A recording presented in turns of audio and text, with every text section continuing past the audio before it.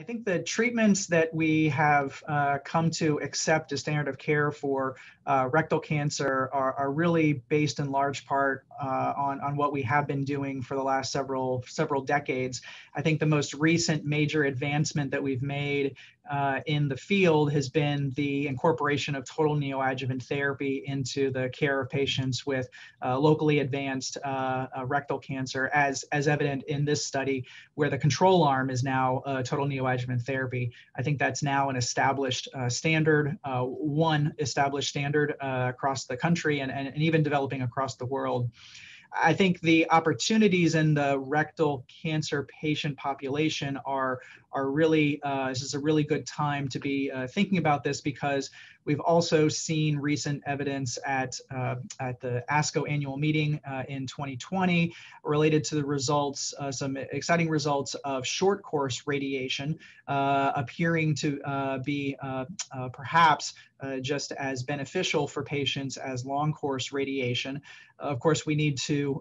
validate those results in the U.S., but that would be a major shift in the provision of care for patients if we can reduce the total duration of treatment that they need from 5.5 or 6 weeks down to 1 week of therapy. That would be a major advancement in the field, so long as it doesn't come with any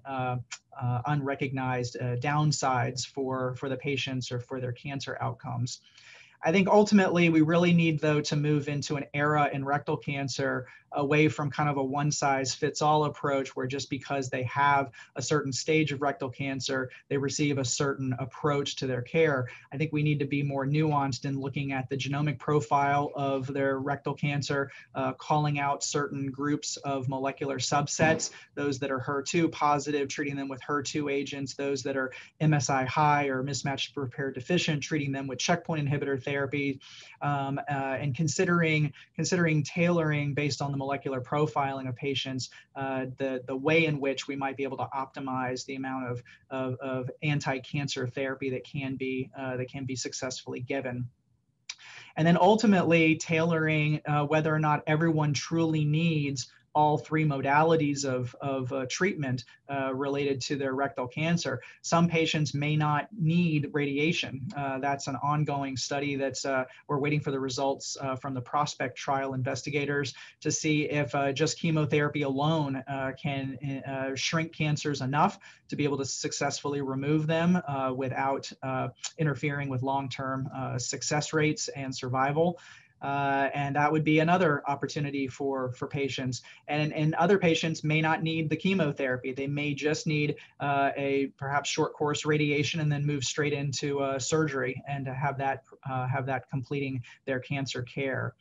The flip side, and the really exciting area, I think, moving forward in rectal cancer is how can we get enough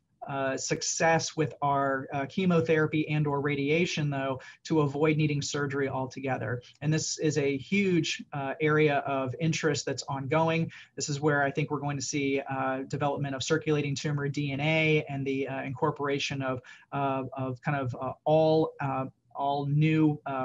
innovative opportunities looking at personalizing therapy and personalizing treatment response, monitoring treatment response for minimum residual disease along the course of therapy. If we see that therapy is working for a patient, we pick the right patient we pick the right treatment to begin with in the right patient, and see that it's working with a high degree of certainty, we may be able to avoid surgery for these patients and allow them to get on with their lives while still maintaining their bowel function without a colostomy or other permanent